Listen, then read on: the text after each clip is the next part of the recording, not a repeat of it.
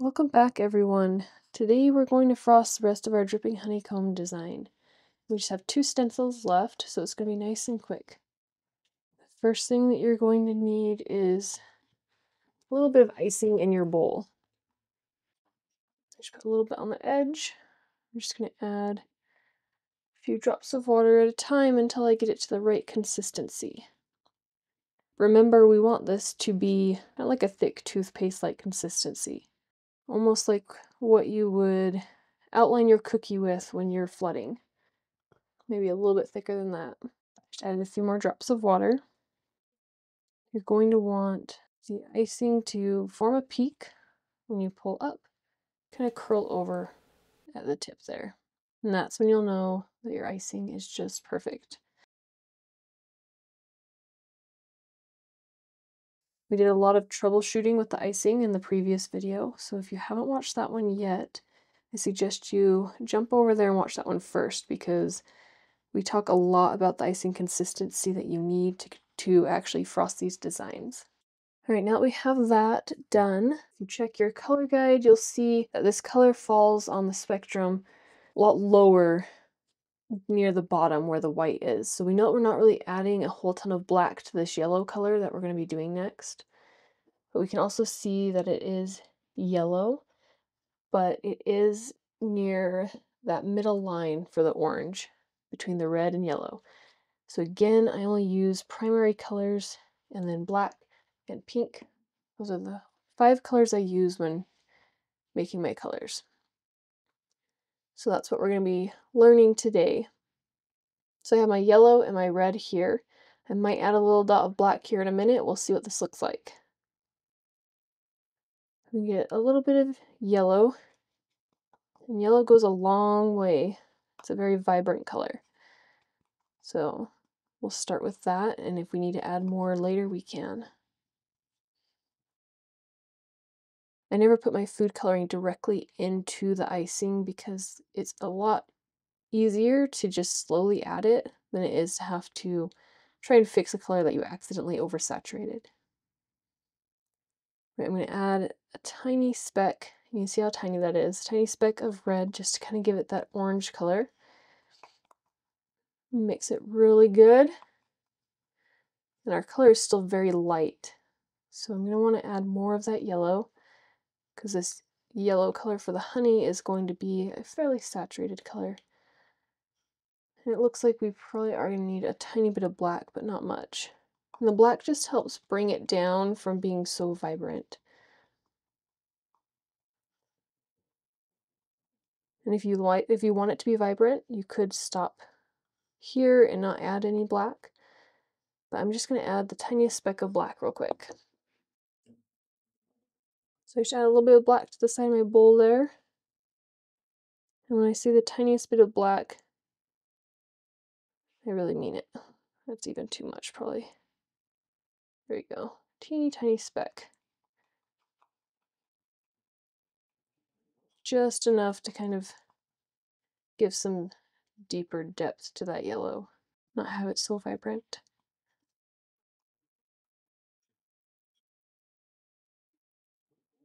I kind of like that color for a honey color, so we're going to stick with that. And you don't have to be perfectly matched to your color guide.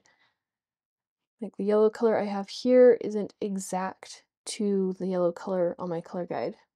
The color guide is just more of like what it's called, a guide to just help you figure out kind of the direction to go to get each color. All right, I am going to be using all 3 frames of the base layer guide to help lift my stencil up. That way I'm not anchoring on the table, just because as you build up, with these beginner stencils it's not as big of a deal, but as you build up your transfer and you're anchoring on that table, you are more likely to, when you push, to have it bend, just because it has to curl over the edge of that transfer.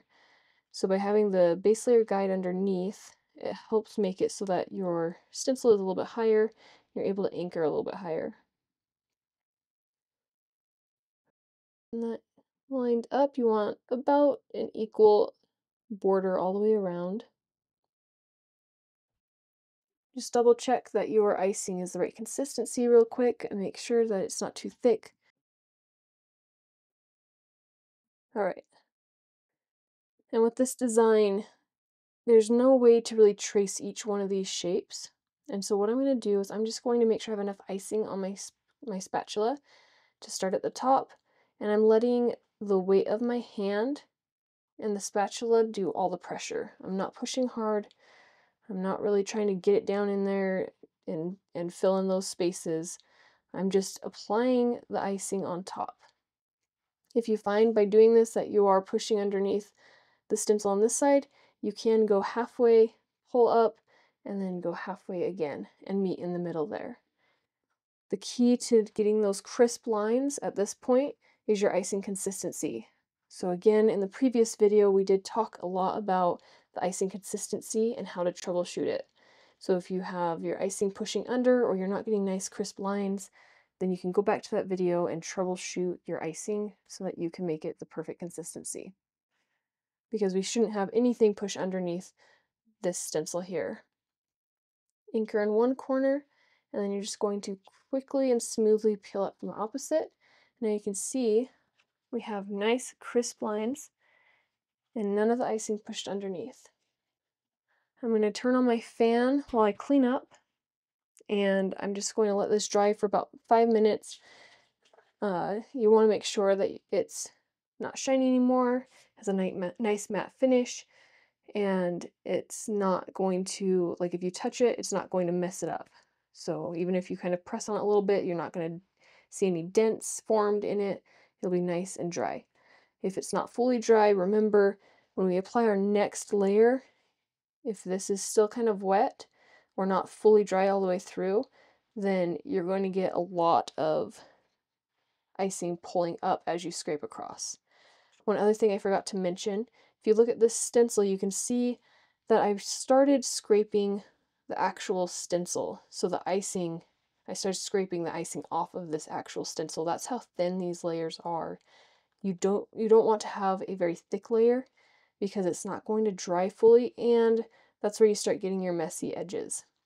So make sure that you scrape all the way down to that plastic to get a nice thin layer. All right, I'm going to go clean my tools and let this dry, and then we'll be back to finish up the last stencil. You can also save this icing. Ideally, you would have saved this brown, but since I'm doing this in parts, I did not save the brown from last week, so I'm going to have to remake it. But if you save this icing, and you don't have the brown icing, then I'll show you how to turn this into the next color that we need. All right, so this is fully dry. I'm touching it and I'm not having anything stick to my finger. When I lightly press on it, it's not creating a divot in the icing, so I know that it's fully dry. This next part, we are going to make the kind of, it's almost like a light brown. It's barely lighter than what this brown is. Even if you used this same brown color, you could do that as well. If you saved this brown color or you're doing this all in one go, you can, and you want it to be a little bit lighter, you can take this light brown and add just a tiny bit of white icing to it to lighten it up, and that'll be perfect. If you're like me and it's been a week since you created the base, then you're going to want to take some of your yellow icing, and I just put it in some saran wrap. I wrap it up to make sure that it stays nice and wet and doesn't dry out. So that's how I kept it nice and fresh while this dried. I'm just going to add that into my bowl right here on the edge. And you can see I have not cleaned my bowl yet. I usually work my way all the way around the bowl before I go clean it. This just saves a little bit of time. I still have my colors here on the side. So if we look at our color guide again, you can see that the brown is basically just up towards the black end of the spectrum and a little bit over towards the red. So it's a very similar color, so we're going to be using these same exact colors. I am going to add more red in here because we want this to be a deeper color. Oh, and I may have used too much red. We will see. That black.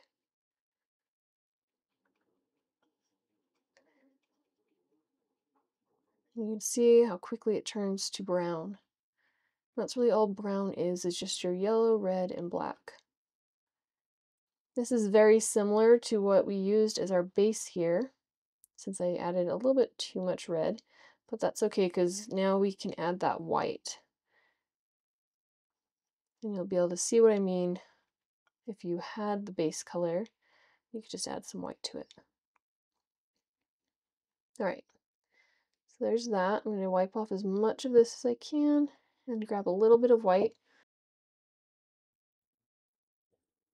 So I have about half and half right now. So I've got my brown and then almost about the same amount of white. And that's usually how I lighten my colors each time, is I just add the same amount of fresh white icing to my color. And that usually does the trick. Since I added that fresh icing, this did thicken up quite a bit. So I am going to add a couple more drops of water.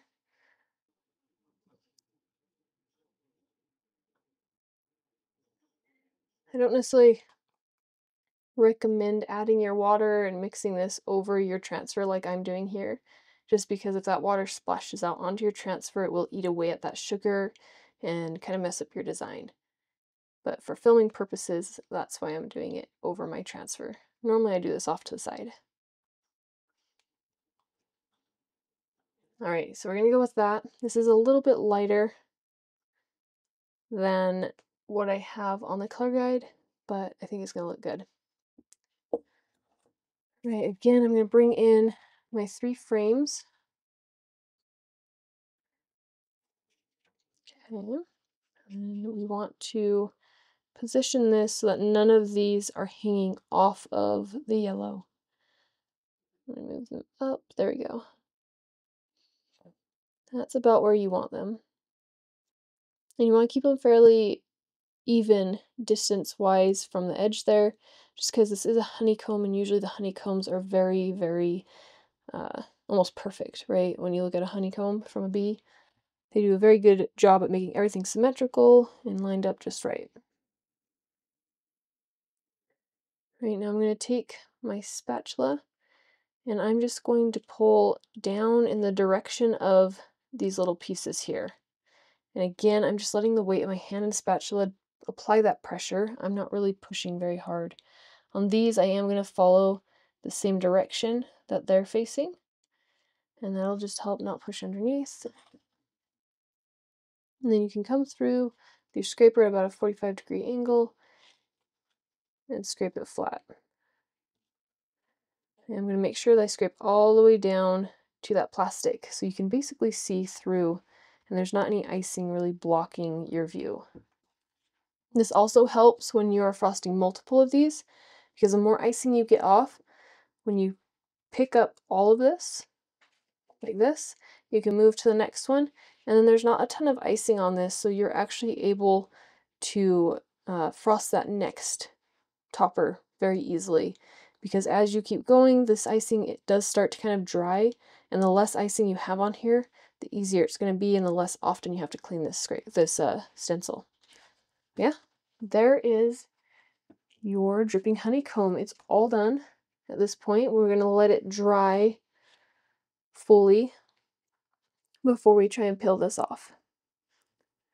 And since these are so tiny, it's not going to take more than 5 minutes. I'm just going to turn on this fan, go clean up, and then we'll peel this off the plastic. All right, now that this is all the way dry, all my layers are dry, I'm going to peel this off. I'm just going to take off this tape that I used to tack down this clear plastic.